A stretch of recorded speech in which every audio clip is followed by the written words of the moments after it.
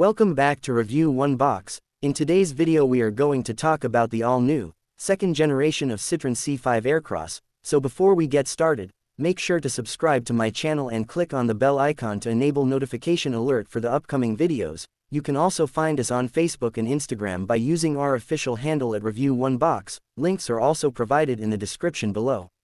Citroen is developing a new generation of C5 Aircross, which was shown as a concept at the Paris Motor Show last week. For now, the Citroen is keeping its appearance as a secret. However, it was previously reported that it will borrow a lot from the recently shown concept car. The designer of the Spanish publication Motor.es has proposed his own rendering based on a realistic C5 Aircross concept. Judging by the render, the front-end design will be almost identical to the concept. The crossover has the same stampings on the hood and similarly designed headlights, with large rectangular running lights, complemented by narrow stripes on the sides. The headlights are connected by a narrow radiator grille with an oval Citroen logo.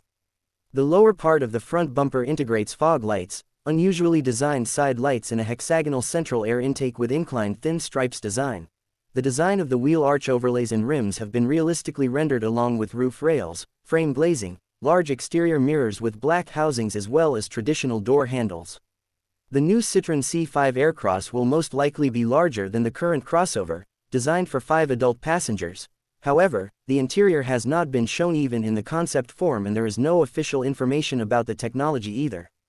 It will probably share architecture and components with Peugeot and Opel.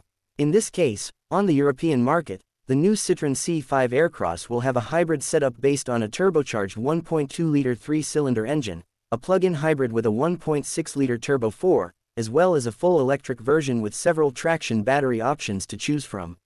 The new Citroen C5 Aircross is expected to debut in Europe in the spring of next year and it will eventually go on sale in the summer of 2025. Until then, stay tuned to our channel for more information regarding vehicles. As always, thanks for watching. Like, comment and share with your friends. Don't forget to subscribe to my channel and I'll see you in the next video.